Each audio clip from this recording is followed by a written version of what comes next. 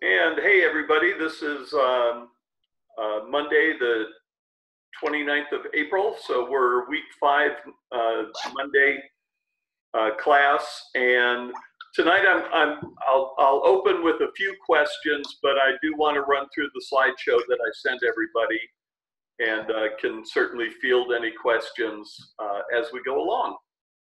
So how's everybody doing? Good.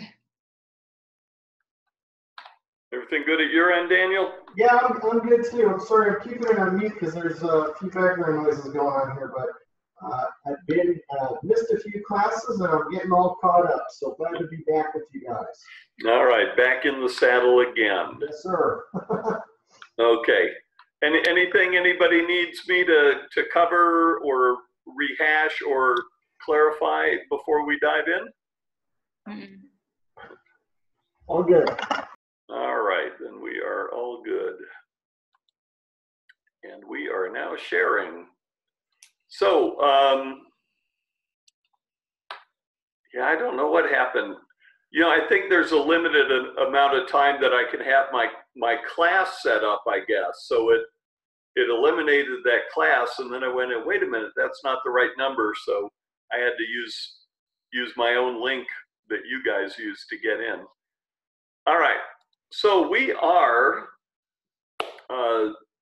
diving more deeply into the business of marketing and selling wines. And that's going to be our focus over the next 4 weeks until the end of class. And we've been spending some time, and I don't want to drive this to death, but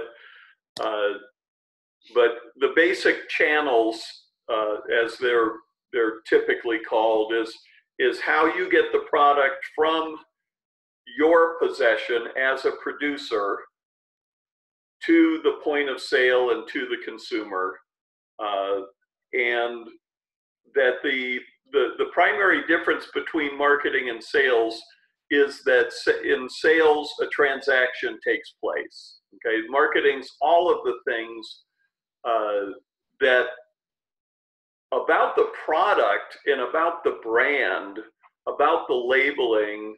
So the scope of marketing is very, very wide.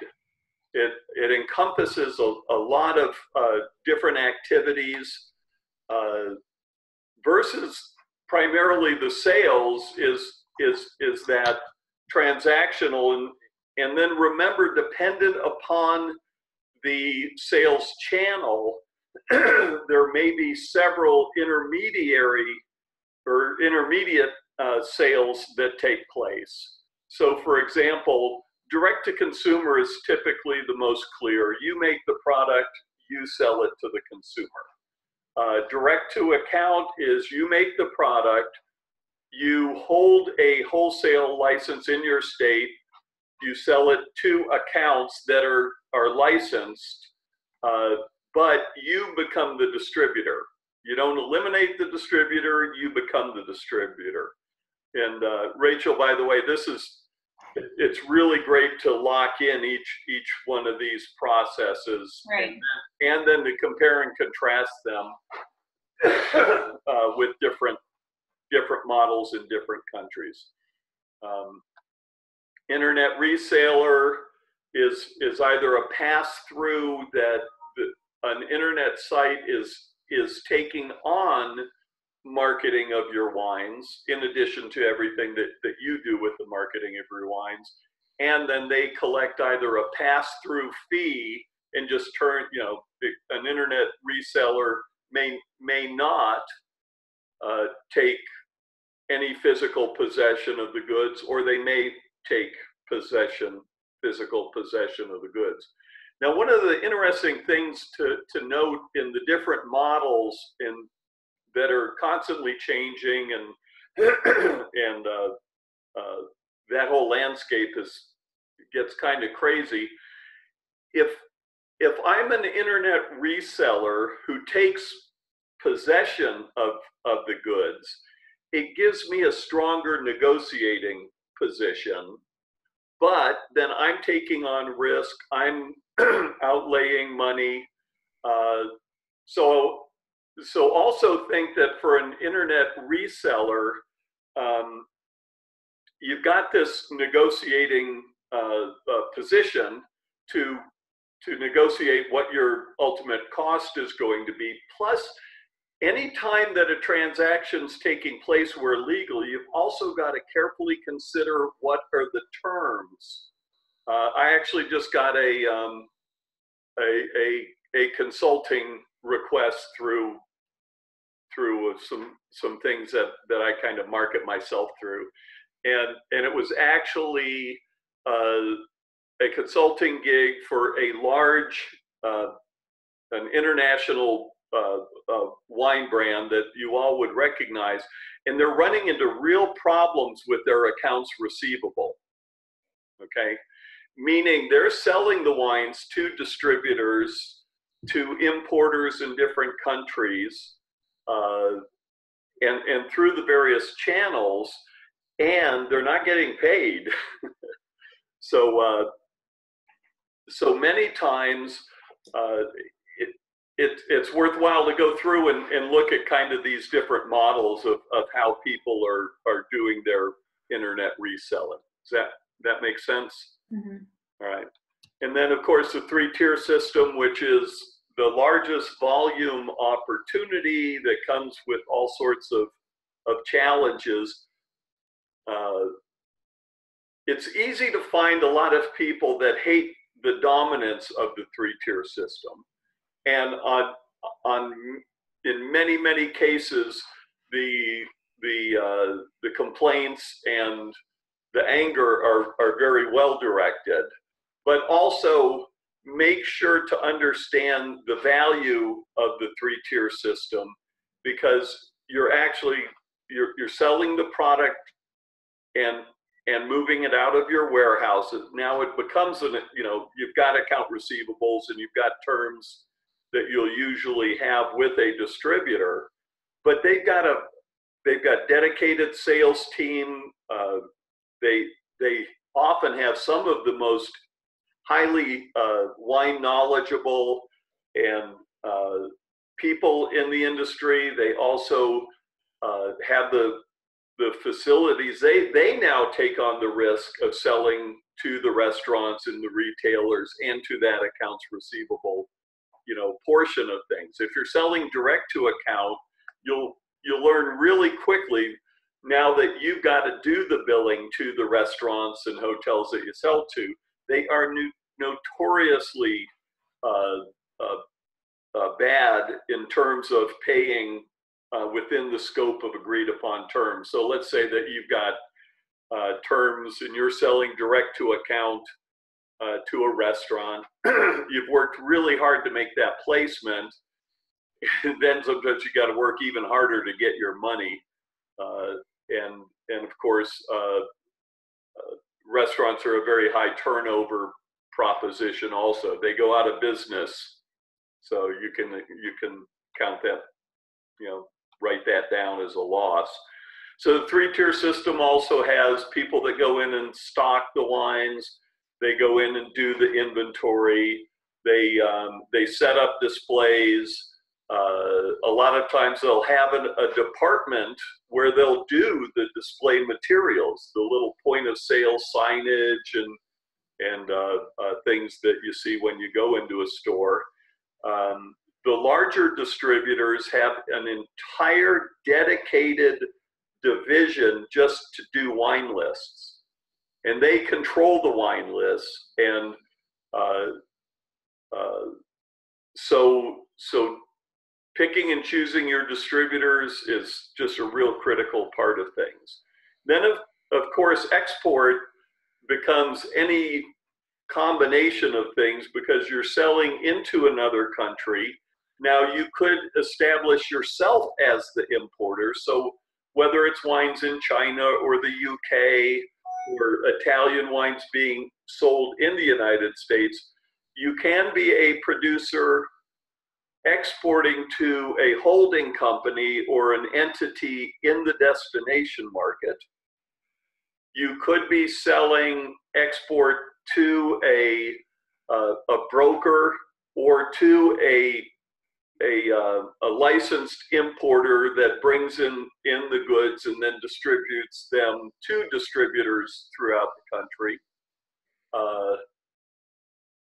Every distributor that I know of holds an import license. So whether it's Southern Wine and Spirits or a boutique, small distributor out of Oakland or something like that, distributors have that ability to hold the license. So if they find a small winery in the Rhone or a really great, ice wine from Canada or an Australian wine, they will also be able to bring those wines in directly into their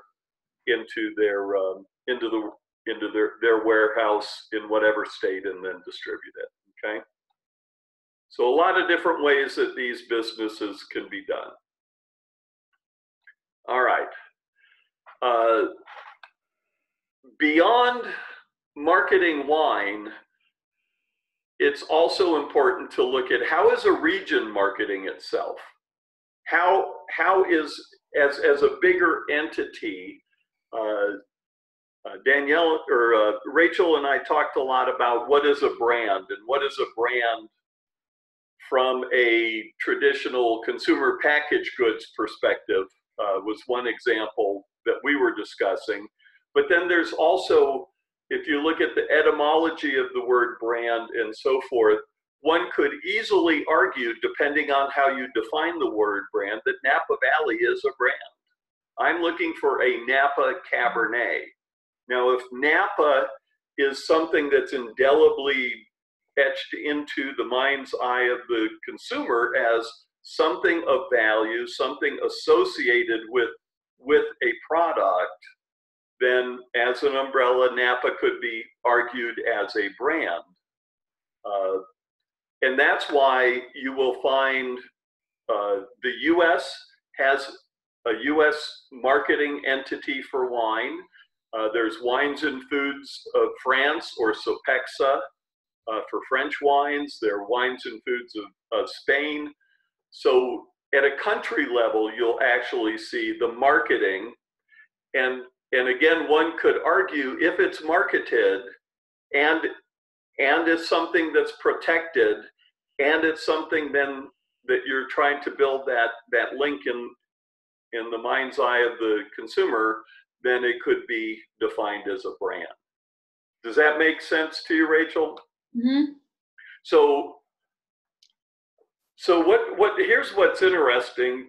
This was a recent, this article is a couple years old, and I use this slide because you go to Sonoma Square, and it used to be this really great hardware store and cafes and all these hippy-dippy boutiques and whatever.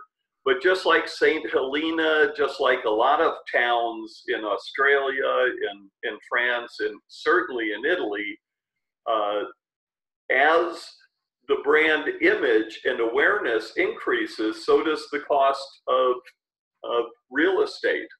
So does the cost of operating a storefront. And so slowly but surely, all of the sort of local stores and barber shops are all gone. And tasting rooms are emerging so that people can get a local inn or hotel or B&B or Airbnb or whatever, walk over to the square, and you've got 30 different tasting rooms to choose from. And each one of these is trying to differentiate itself from the others. And it's also playing to, they probably have a tasting room at the winery, and then they open a remote tasting room so you can have a tasting room where the people go. Okay? Now, what's happening along this front, when you start to get this total reshaping of the landscape of the businesses, when I joined Beringer in 1988, I moved out and I needed a haircut. And I went to St. Helena, and you could go over to oh God, I can't remember. There's a cafe there that's a fancy restaurant now, and you could go in at breakfast, and you're eating your breakfast, and the place is filled with people drinking beer at 6 o'clock in the morning, and it's like, holy moly, these people have a problem. But no, it was actually night shift from all the wineries coming to have dinner Right. and have a beer because they're on their way home. And that was always fun because it was also a great place to sit around and BS with people and even network for jobs. There were winemakers there, and it was really cool. So I go over to this barber shop, and it was an old style, antique barber chairs, just two of them. And the barber just looked a little weird. He had really, really thick glasses and heavy cataracts. His eyes were really. So I came in, he said, have a seat. And so I sat down. He said, how can I help you? I said, well, I want a little trim and this and that. And he said, I'm sorry, you'll have to go somewhere else. And I said, well, why? He said, I only do buzz cuts. I said, you only do buzz cuts? He said, yes, I'm blind. It was a blind barber. Wow. And it was so cool. A lot of people like me lament this. The place that's there now, you can go in and buy a $200 pair of socks. All right. And it's this whole, generation of success, and success also comes with its own new set of issues and problems, to the point that none of the other businesses can actually survive, and the pressure to open more tasting rooms. So this is a fairly recent article talking about the downtown is now trying to limit the number of tasting rooms and tighten the reins, just like more and more areas are trying to actually eliminate vineyard growth and development. And the ag preserves, whether it's in Tuscany or whether it's outside of Sydney or whether it's anywhere around the Bay Area, the wine interests are trying to protect their vineyards. The biggest example of this was in Windsor, California, which is in Sonoma, up Highway 101. And the land value for development was way greater than it was for vineyards. And so this has been pressure in Napa, but it also puts limitations on ability for normal people to go in with reasonable amounts of money, start a vineyard, and operate. Okay, so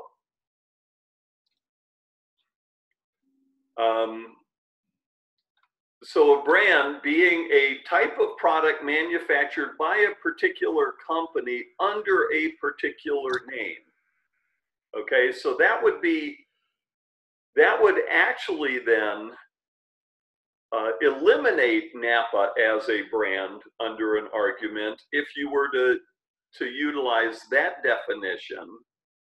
But then if you look at the etymology and identifying mark burned on livestock or whatever, or criminals, again, if one could argue that Napa Valley is a brand, and even in a way Chardonnay is a brand, but it wouldn't be under this definition or the conversation that Rachel and I had about somebody giving her a definition. Okay. Now a market is the place where the point of sale basically used to be, areas within or outside of a castle or in a town, and you go to the market, and that's where people bring the things to be bought and sold. And certainly the idea of a market can be huge, the global market for wine, let's say.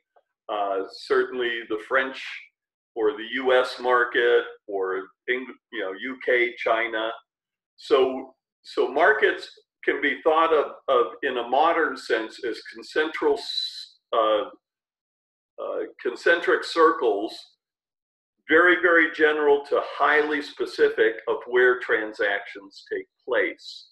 Because you have markets like Publix or Kroger or Safeway, you have Total Wines and More is a market.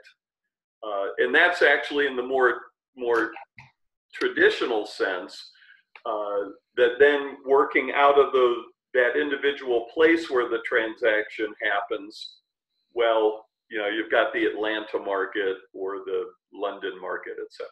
Okay,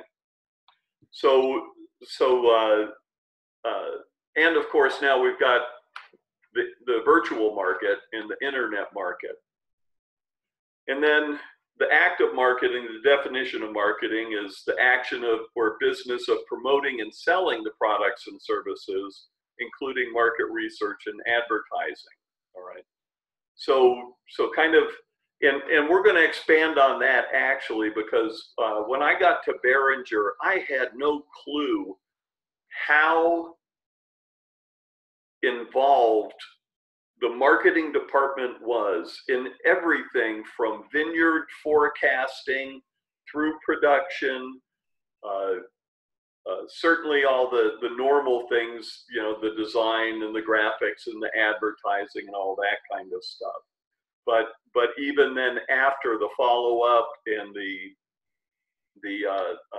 doing the market research, going in and surveying different markets, meaning going into a city and seeing where your product is, what the competition is, where you're positioned versus the competition, and so forth. So back to Marketing 101, which are the 4 Ps. It's a product, a price, a place, and then the promotion of the wine, okay? As we've talked about, playing then the game, who cares, identifying a market, who are you marketing to? And it's very easy to jump straight to the actual consumer transaction to think, oh, that's the market. But then ultimately you'll learn you may have to sell to and then through a gatekeeper to get your products to that market. If you're doing consumer direct, then you're dealing with the actual purchaser and the engagement at the point of purchase, whether it's a tasting room, whether it's a remote tasting room, so on-site tasting room, remote tasting room, or through internet. But there's also something coming up that are pop-up direct-to-consumer things. And so there are wineries where you can do this and have it licensed, that we will be in blah, blah market or this area. Even sometimes it could be a farmer's market that a winery has procured a space, a stall, or whatever it is, and where legal, and there's a lot of restrictions to this, you can actually have this remote tasting room kind of a concept, all right? And so marketing fundamentally is finding what do people care about, and then how can I reach out to them and make them aware of my product? How can I convert them into a customer, and that means a transaction takes place, and then how can I keep them as long as possible as a customer? And so for a strong brand to sustain over time and to have the best growth potential, it's the customer retention and that brand loyalty that is king. Rachel, have you ever read the book on marketing and Harley Davidson? Mm-mm. You wouldn't know the name of that, would you, Daniel? It's like, Sorry. oh, that's all right. I'm trying to remember. There's a book called like Zen and the Harley Davidson and Zen or something. I'll see if I can find it, Rachel, or you could probably Google and find it on Amazon. But it's a really great case study of how do you create a brand, in this case, Harley Davidson, where people are so passionate about the product that they want it tattooed on their body. Right. I've got a picture when I was in Florida last year. I was in Naples at a wine shop doing a book signing and some stuff like that. And there was a young guy working there, good looking, smart, wanted to be in the wine industry, is working in the wine store to gain his knowledge. And he had Sangiovese tattooed on his neck. All right. Now, the other thing is, it's harder and harder to differentiate. And as I'm going to talk about, one of the things that's happening in the wine industry, and it seems to be kind of ramping up, and that is bashing the market to positively position your products. This is a friend of mine, Tom Wark. He's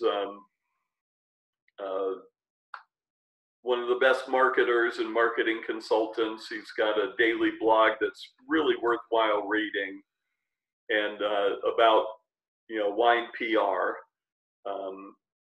And here's a company that's claiming your $20 bottle actually is worth $3, and our $5 wines are better than your $50 wines, and they make a lot of assertions and a lot of math, and frankly, they're just not telling the truth. Their marketing campaign is causing a very serious image issue, negative image issue within the wine trade. Now, will that have any effect on their customers? That's the open-ended question. There was another recent, it's been actually going around from VinePair, did a thing about what's in 2-Buck Chuck. And it's insinuating that there's frogs in there and that it's crap and the wines are no good and you're a horrible person if you like them because you're stupid. And it's like, what the hell are you doing? How is that helping the wine industry in any way, shape, or form? It's almost like fake news generated by the beer industry to help people not drink wine and not trust the wine industry. So it's really interesting also to see the dynamics. Again, the cat doesn't care. You're trying to sell to a gatekeeper. That's the consumer is not the purchaser. The cat doesn't care. It can be just a lump of brown stuff on the floor. All right.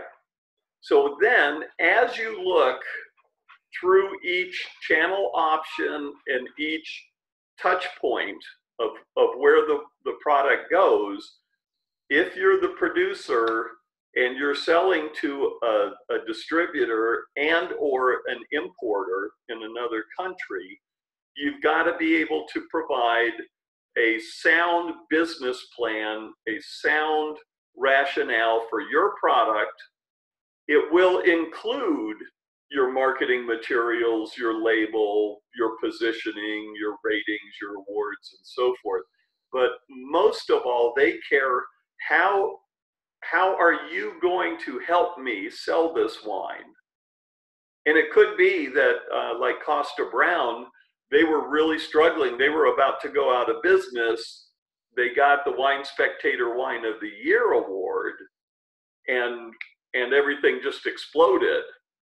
But their sales were based on a mailing list, not even a wine club, and we'll talk about cellar door and mailing list sales versus a tasting room or a wine club. And so they were able to frankly hit the lottery. Now, if you don't have the lottery and you're trying to get maybe just in your own state with distributors, or you want to go into select markets, you really have to be aware of what does it take, what do they care about, so that you can go in, present a marketing plan, a sales plan, pricing, and tell them this is how selling our wine will positively affect your business. This is our business and value proposition for you, okay? And then also, now you've gotten it to the distributor, they're fundamentally taking over a lot of the work, but you very typically still need to go to restaurants, work with hotel chains, go into the stores and talk with the people in the stores, all right? So you're the producer, you've got to find out what the distributor cares about, and as much as possible, then provide their sales force and their sales management with as much in the way of incentives and tools to go out and sell your wine. But it's also highly desirable to them to know you're going to come into the market or have somebody in the market. And this is giving rise to brand ambassadors, all right? Mm-hmm. Brand ambassadors are sometimes paid, sometimes not. Maybe they just love your wine. Maybe you can get on their mailing list because you're a brand ambassador. Maybe they just, where legal again, provide you with free wine for doing things. I just emailed her today. Where's her card? Oh my goodness. Hang on a second. Here you go. Kat Dykes. So I went up to Washington State, to Richland, Washington, to do I was the guest of honor for a fundraising luncheon, and so I went up there and I checked into my hotel right on the gorge on the Columbia River. It's really gorgeous, and I arrived on a Friday evening, and somebody said, "Oh, and you can go over for the wine tasting," which is typical in so many places all around the world to have a little, and it might be concierge level or whatever. So I went over just to see what was going on, and I met Kat Dykes. She runs she's built a company called VineWineCraftBar.com. And basically, she is a remote tasting room and acts as a brand ambassador for a number of wineries in Washington. And the hotel has turned over the happy hour to Kat. And so you can go over, have a free glass of wine. The hotel loves this because they don't have to do it. They don't have to pay somebody. They don't have to give away free wine. She's selling the wine. She's got an order sheet there and whatever. And she's doing this as a business. She's created a business for herself. And it was really cool. I told her I'm going to share you with my class. So how does she get paid? Like a percentage of the sale? Yeah. So she's acting as probably more like a broker for the wineries. They may or may not pay her a retainer or something like that, but she gets a percentage of the sales then that she generates for the winery. Mm-hmm. And she doesn't have to put up any capital or risk or whatever. So she's a brand ambassador. And tonight we're featuring wines from these two wineries. We've got a couple whites, a couple reds, and it's also promoting, here, try these wines if you love them. Let me give you the directions, because if you're going to go out and visit some wineries. So she's also helping to market the tasting room and the winery. It was just so cool. Now here's the other cool thing. I said, what do you do? What the hell do you do with the rest of your time? She goes, I go around to hotels and restaurants and stores promoting these brands also. So during the day, she's working as a broker, salesperson, ambassador, and then she gets a percentage of any sales she makes there. She does this thing on Friday nights at the lodge, and she's got a website and a following, or an email list, I think it is. And then she'll let you know over the weekend, she'll do 2 pop-up tastings somewhere around the area at a restaurant or a store. And then she'll email, I'm going to be here, come taste the new releases. We're featuring this wine and this and that. So she's got a following, and she does these pop-up tastings. So congratulations, Kat Dykes. That is entrepreneurship. All right. So here's what I didn't know about marketing when I joined Beringer and moved from Atlanta to the Napa Valley. Marketing covers the wine. There's the wine regions. There's promotional organizations also. So the marketing of wine in a wine region is one thing. But then there's also promotional organizations for people who group together, like Zinfandel Advocates and Producers, ZAP. They have this huge event every year in San Francisco, now I think at the Presidio, and draws thousands and thousands of passionate Zinfandel lovers. And it's a whole weekend of events and tastings and that kind of stuff. But also remember, everybody that's got a product or a service is marketing what they do also. So there's accounting products and services, legal, online content and media service, online retail services, wine education. I've got to market this class. Events have to market themselves. Distributors are marketing themselves. A distributor wants to be the best service provider possible to gain the trust and the relationships with the restaurants, with the stores that it services. So they need to market, and they're not doing that necessarily overtly, but it's a very, very strong. So for example, if I'm a distributor that has a service of will create and manage and print your wine list, right? First of all, you've got to look carefully at the legal ramifications of providing something of value. But if I can own the wine lists, and so much focus is put on restaurants and so forth that tend to have sommeliers and a wine director and so forth. They really think beyond how who's managing the restaurants in these B-level or lower tier properties, restaurants and chains and so forth. So and so many of them just are happy to turn it over to somebody else to manage.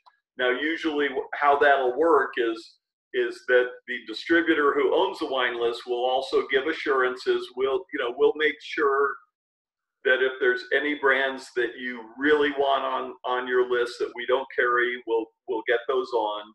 So it's a real careful dance that has to be done to manage that. But but incredible marketing value of a service to the restaurants to be able to do something like that. Okay. Then of course you got to market. If you have a sales outlet, a store, a restaurant, wine bar, you got to market those, tasting rooms, wine clubs, etc. And so the way some of this is looking is this is fresh news. I think maybe even from today or from 29th. So when you see these events, you can also think, wow, who's behind this? See if you can follow the money, whether it's the South Beach Wine Festival, whether it's the Wine Spectator, experience. And here's the Oregon Wineries Association stepping into, okay, we're marketing Oregon. We're going to go to Portland. We open this to our members.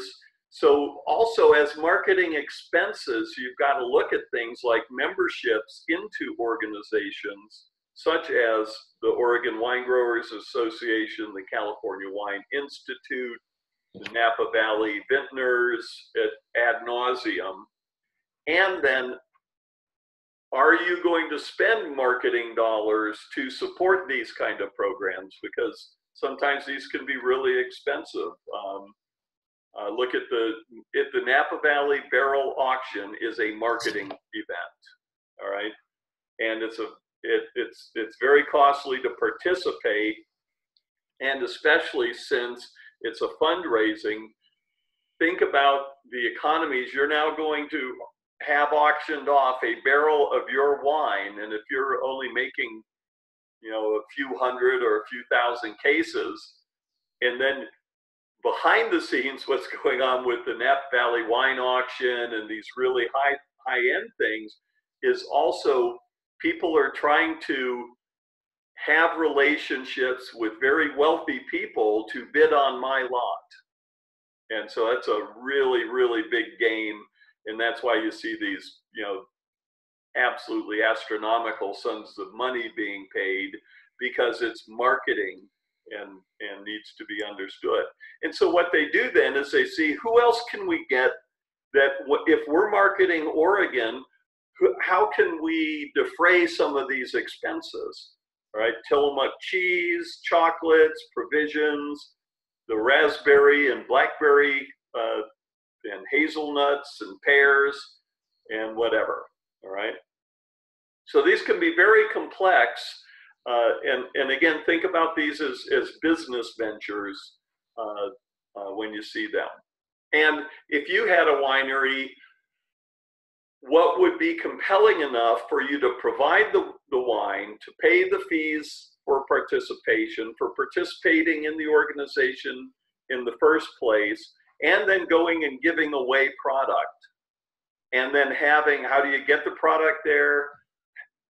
Who's pouring the wines? How's that being managed, and so forth. Are those usually nonprofit organizations?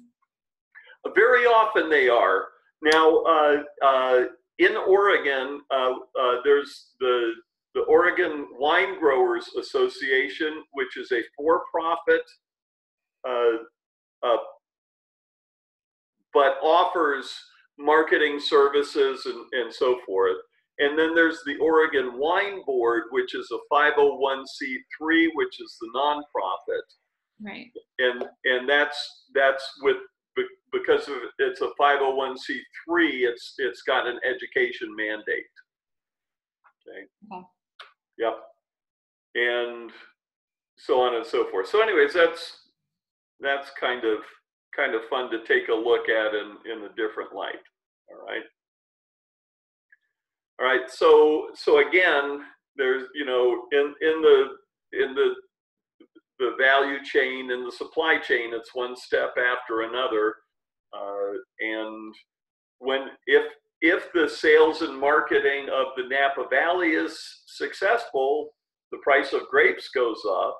As the price of grapes goes up, the price of land goes up. As the price of land goes up, then the rent for your downtown tasting room goes up, et cetera, et cetera, et cetera. So it then becomes this vicious cycle, and really works into the question sometimes, what is the difference between a $10 bottle of wine and a $100 bottle of wine? Roles and responsibilities are all the way from forecasting along with sales. What are going to be our volumes? What's, you know, how much are we able to sell, and how much are we able to produce, and how do we be able to accurately forecast for the demand so that we can achieve our sales quotas and keep our inventories turning. So this goes, so then you've got also product design, labeling and branding, and the brand management kind of end of things, which is basically what I used to think was what marketing did. Develop and implement the promotional tactics, a wide range of activities and holidays. I was in a grocery store. I wish I had turned my phone on.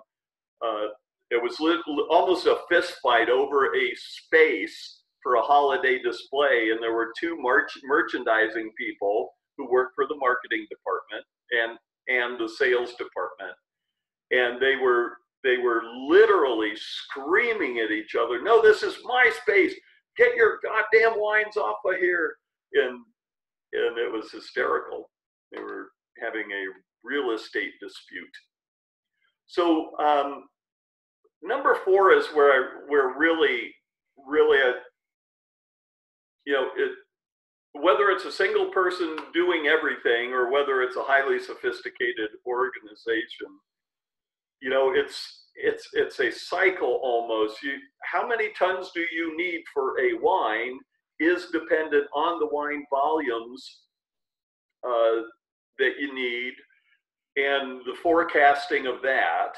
Then making sure you've got your packaging materials, your bottles, your boxes, your capsules and corks or screw caps or glass stoppers or whatever it is. The labels are designed and printed, and that all the information's correct, so that at the winery everything comes together. So it's the production schedules and whatever can be really quite a dance trying to line everything up together and have it all converge at the right time in the right place. And then when are you bottling? You know, what's the production schedule so that you've got product, whether it's, you know, a few months turnaround for a Moscato or a White Zin or even a Pinot Grigio, or is it years out for special reserve wines and that kind of stuff? And then distribution logistics are all part of the marketing supply chain. These are most often coordinated by marketing, which I didn't know. Pricing by marketing, you know, and if are you going to try to have a national price, meaning each state you're going to make little adjustments for taxes and shipping costs and those kind of things. Discounts and post-offs. Now, for anybody who doesn't know the term post-off, many states require that if you're going to discount a controlled substance like wine, that you need to apply or notify the state that you are offering a special discount, and that discount needs to be posted 30 days in advance so that all the restaurants, all the retail stores have advance notice that this discounting's coming up. And then everybody has an equal chance to get their inventory straight to get ready for a sale and so on. So that's what post-offs are. And when you get into control states or different control markets, everybody, you know, it's really hard for the retailers or the stores to have a competitive advantage. I'm doing some work with some company in Alberta, Canada, And basically everybody gets the same exact pricing regardless of volume. And then when the post off is given, everybody's got the same exact things on sale. So it can be really a messy kind of a thing. Then of course you got all the you've got to design, produce, and distribute crummers and corkscrews and T-shirts and baseball caps and posters and signage and back cards and, you know, our best burger or our, you know, summer grilling or our holiday displays and so forth. You've got to have then your advertising in your ad calorie or calendar, and then most often marketing is also doing public relations. Now, public relations versus marketing is typically where you're working to get an independent or at least a third party to write about your wines. All right. So a distinction between, and when I was hired by Beringer, I was actually director of public relations and communications. And it was, in the construct of Beringer, now Treasury Wine Estates at the time, it was its own separate department, worked closely with marketing, worked closely with sales, but we were separate from. And my boss was Tor Kenward, who has the famous Tor wines now. In other companies, PR is just simply a subdivision of the marketing division. All right, so different ways. And this is going around, taking the winemaker out, meeting with people, having press come to your winery, do special events, and so forth. So you can get that article in USA Today or your local newspaper or something where somebody else is saying great things about your wine, hopefully. Would you also, in that category, would you count like sending bottles out to like Wine Spectator? That was at Beringer, that was our responsibility. Yeah. So anything that had to do with the press that was not market related basically kind of fell under PR. And so even the participation in like Napa Valley Vintners, that was my responsibility. I went around and did the dog and pony shows and the tours and that kind of stuff. My job was to take Ed Sabraja to New York. We would set up to meet with, have lunch with this writer, host this tasting in the afternoon, do a special dinner at an account. And this is where there was this really close interrelationship. I would talk to the salespeople. I would talk with marketing. I would then, we would determine, where we want to be, who we want to hit, how we want to get there, that kind of stuff. All right. So I'm going to be sending out tonight a business plan. You got 4 weeks to work on this. It's just a simple template. And your final project to complete this course, first project's a $25 red blend cost of sales. Second project is, I'll explain a little bit more about this as we go, because but it'll be a cost of sales workbook and the business plan template that you'll have filled out. You can do a case study. You can do this a number of ways. This could be your wine from your winery, or the wine you want to make from the winery you want to open, or whatever. A lot of flexibility in here, but there's going to be a plan in defining your marketing strategies. And you're going to be asked to look at what's the macro environment of the wine industry. And right now, a lot of things are cooking, with some things indicating that this global growth is maybe leveling off. The grape market's a little bit unstable. The imports and tariffs from the US to China are meaning that a lot of wine, it's not a huge amount for the US because we suck at export, because we don't necessarily need it. But there are inventories that are building up and accounts receivable that wineries are getting stuck for cash flow because the imports, duties and tariffs for China, where does that wine go?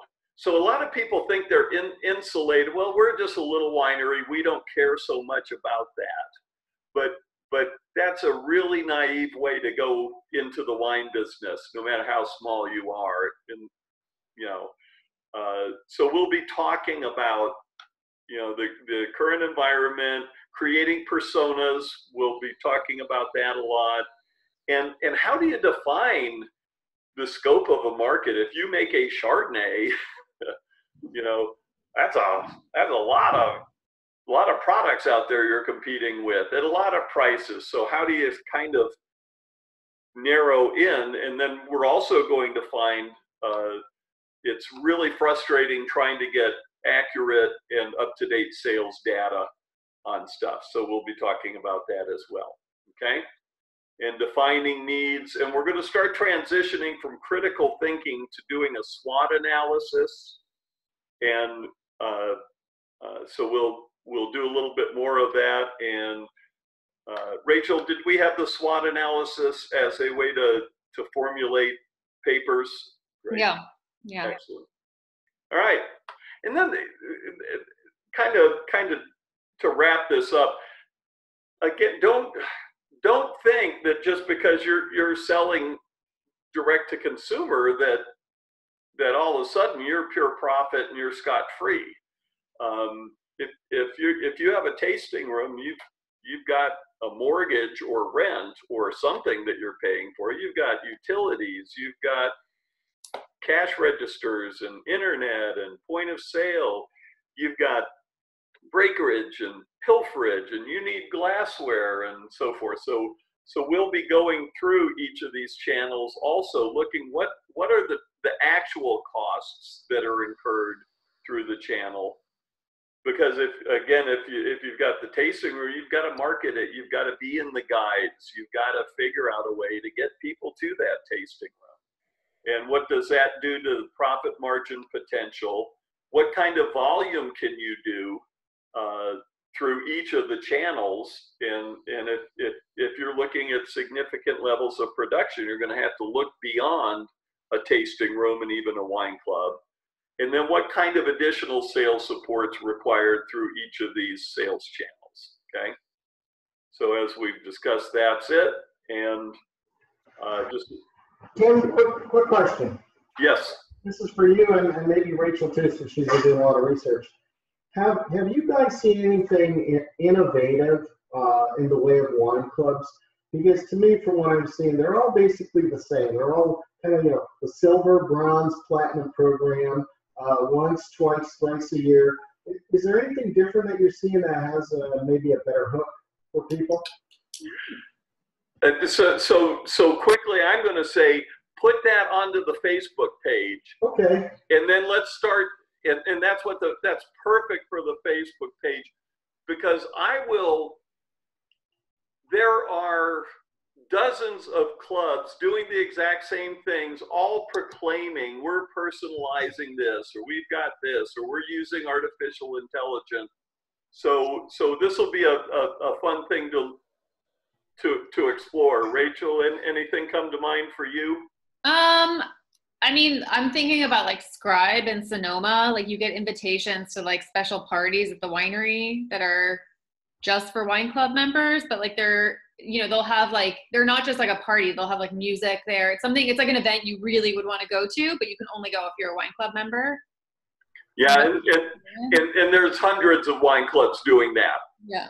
So the VIP status, it's what's that inducement to convert somebody to join the wine club, and it's trending now. One of the most significant developments in winery tasting rooms on Yelp is people complaining about quit asking me to join the wine club. Get off my frickin' back. I'm not coming back to your winery just because of the pressure because everybody's got an incentive to sign you up. And so it will be going through this, and we've actually got a whole workbook on the tasting room pro forma that makes a really great, I'll go through that coming up, to show line by line the kind of things people are looking to do to differentiate themselves, to offer something of value. The VIP, the, you know, partnership, you know, join our wine club, you get a 10% off at this local restaurant or whatever. Okay, and I got a part B to that question, but I'll put it on the Facebook, okay? Yeah, go ahead and throw it out real quickly so we can. Well, part B is starting the club without having a tasting room. Oh yeah, that's the new game. You know, radio stations, hotels, and so forth, non-producer wine clubs. It's all sorts of stuff. Wine shop at home, you know, the Tupperware of wine. I love wine shop at home, but basically they're multi-level marketing model. Now they do have a winery, but when they started, they didn't. They were doing their own brands, custom crushing and bulk. And they come into your home, and they have people. They've got over 2,000 people around the country that are their consultants that come and you know, they'll set up so you can host a tasting of their wines in your home with your friends and stuff. It's really kind of cool. Okay. Okay. So we'll go through this. I think we're about out of time, and let's take it to the discussion forums, and we'll be diving into this for the next couple weeks. Okay. Okay, thank you. All right, everybody. Thanks so much. Bye. All right. Bye-bye.